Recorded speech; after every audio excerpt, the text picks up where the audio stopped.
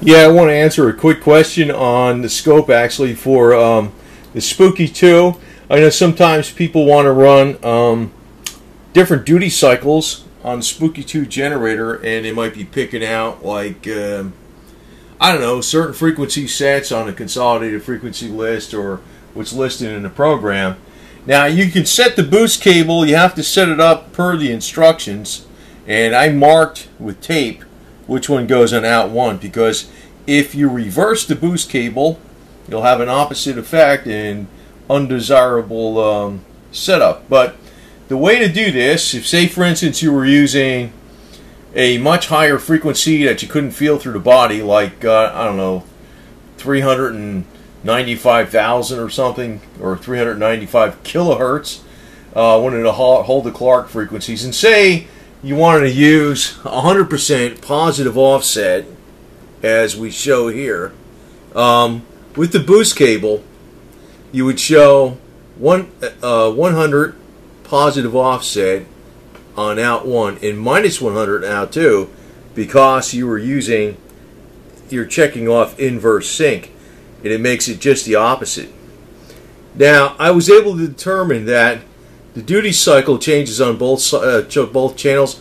I kind of thought it did, but there's one place, or on the generator itself it doesn't say that, but the graphic representation does change the duty cycle. Say for instance, normally you would have it on a 50%, and you can see the graphic representation changed. We change it to a 78%, and you can see the graphic representation changed again. Now, just want to show you, I'm going to change the scope. I put the 0 line down further. That's the actual 0 line, and I'm going to start this, and you'll see with the 78% duty cycle, because it's going to go all, it's 100% positive offset. Like I said, it's actually for the boost cable, it's minus 100 on the second channel and plus 100 on the first channel, because the second channel is going to be inverse. So that makes them actually both go positive offset. But say you're using a different duty cycle, like 78%, and we start it, and you can see this. I have the 0 line down lower, so when you see it start, you can see the whole. There it is. You can see that the top, you know, it's 78% on the top. In other words, it's going from 0, and that's about 22 volts, and back down to 0, with no going to dipping to negative, and that's a 78% duty cycle. Now, some people use that 78% duty cycle because it has more harmonics in it. It hits the second and third harmonic instead of just hits odd and even harmonics. So I just want to point this out because you know, if there was any doubts as to what to do for, say, contact mode or something, and I know there's people that just ask these questions, the duty cycle is actually changed on both channels. Now, if you look on the, if that comes in clear, you can see channel 2 down here on the bottom. It says 50%.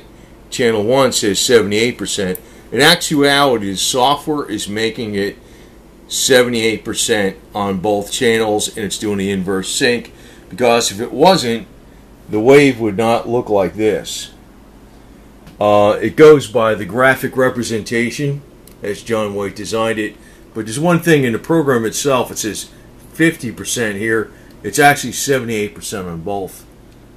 So just to make, and just to see if, you know, what it looks like with 50%, we'll click it on, and excuse me, I had to first stop it before I change the setting. We go to 50%, graphic representation changes, click it on, loads waveforms, and I have the 0 line down here because this is all going to be going positive, just to show, because otherwise I'd have to change the scale. So you can see it's 50% going to 0, 50% going to the positive. If it's the other way, we'll change it back Some people use this. It's probably not a bad idea to use something like this, because actually, I don't want to state any names who does that, but there are some famous people that use this 78% or something, and because it hits odd and even harmonics, so it's going positive more often. So 78% of the wave is up here, and 22% of the wave is down at the 0 line. So it does work correctly, and you got to make sure you have these boost cables the right way, as outlined in the Spooky2 instructions. And you can go to the website spooky2.com and download them and stuff. Now, I don't work for, or I'm not a representative for Spooky2.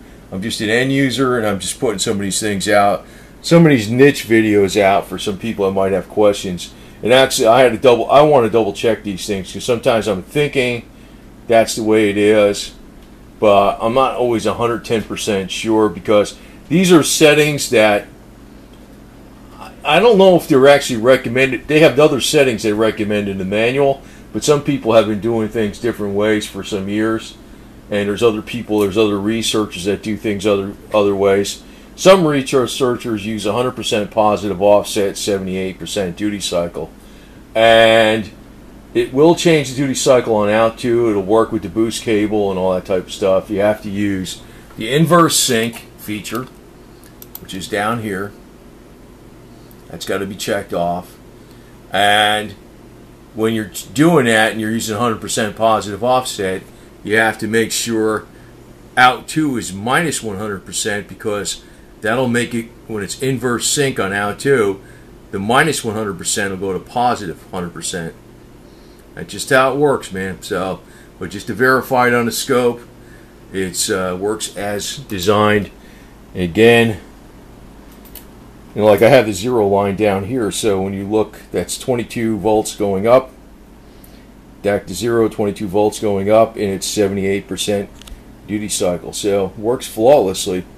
Now, I tried messing around with trying it on this, and sometimes I got it to work, not using the software, but using these buttons. And I was very careful. I was following the same steps, but sometimes the generator itself is a little bit,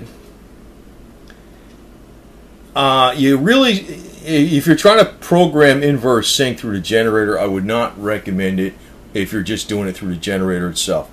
I would use the software. If you're doing one channel through the generator by itself, you're okay. I found that if you're trying to program the boost cable through with the inverse sync through the generator, it seems to be hit and miss. When it goes through the software itself that John White designed, it always works flawless. That's what I found. So just to put that as a heads up.